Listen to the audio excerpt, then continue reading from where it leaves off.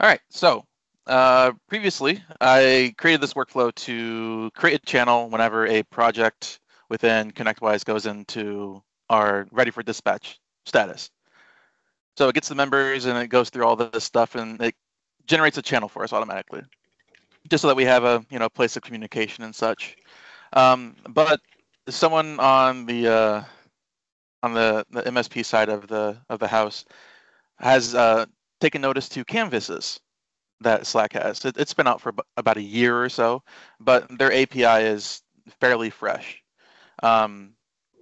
So at first, I looked through the Slack integration that is currently in Rewst, and it's not there. So we just decided to make our own Slack integration using our own bot token, so that we can manage the permissions and give it the canvas permissions. So it's going to be a bright flash because no dark mode. But if I go over here to this demo project, and it's currently set to new, so we'll go ahead and set it to ready for dispatch. Save that. And you should see over here in just a couple seconds, it'll automatically generate a channel for me.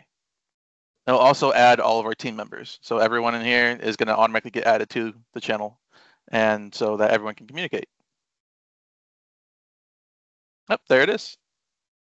So generated the channel. Now that was all I had before, but they wanted canvassing. So I thought, okay, sure, we can do that.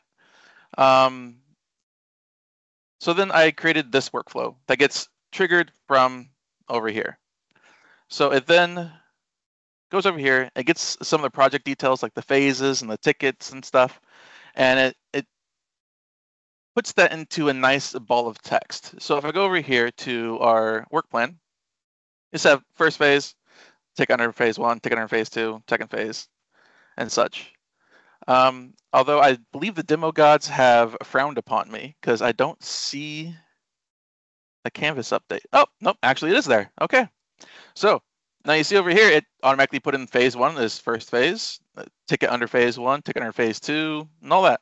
I'm not filling this in yet because we're still working on our team members stuff. We're having too many people added to the channel each time. But once you get the teams figured out, I'll also be populating underneath team members. And all these are links to MTX. We use a Nilier MTX. So if I click on one of these, it would automatically open up the ticket in Nilier so that our technician can start working on the ticket. Another thing I decided to add was, since these have checkboxes, why not check the box? So if I go over here and I set, we'll say we're done with this ticket. I set that to closed, and it'll trigger the update canvas workflow that will then search the canvas, look for that ticket name, and hopefully it should close it, unless I disabled the trigger. No, it's enabled. Interesting. Okay, well, demo gods are frowning upon me today. So what it should be doing is it would go in through here. It'd use the custom API request to talk to the canvas again. It'd find the ticket exact phrasing so it doesn't grab accidentally something else. And it will then replace this with a check mark and then cross it out automatically. And that's what I'm working on. But of course, as I'm working on this, Slack decides to release lists. So we'll see where that goes.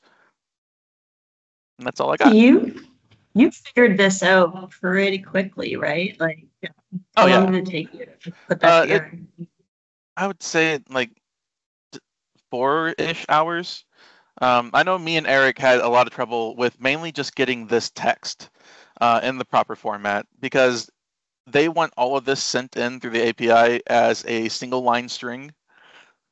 So it was really obnoxious to get things in the proper order and to link the things properly to match the ticket numbers. So that took a little bit of time, but the general scope of it was fairly simple.